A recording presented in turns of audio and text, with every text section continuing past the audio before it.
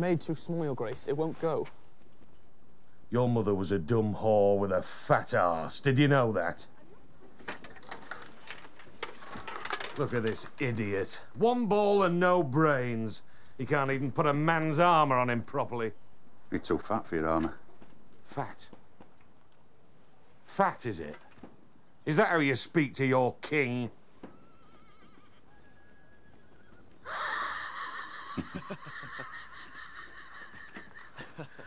Oh, it's funny, is it? No, Your Grace. No. You don't like the hand's joke? You're torturing the poor boy. You heard the hand. The king's too fat for his armour. Go find the breastplate stretcher. Ow! The breastplate stretcher?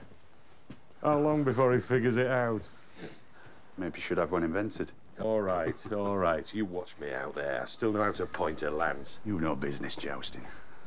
Leave that for the young men. Why, because I'm king? Piss on that. I want to hit somebody. And who's going to hit your bike? Anybody who can. And the last man in his saddle... Will be you. There's not a man in the 7 kingdoms would risk hurting you. You're telling me those cowards would let me win? Aye.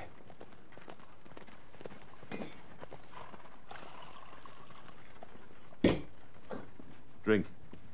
No, I'm not thirsty. Drink. Your king commands it. Gods. Too fat for my armour. You're a squire.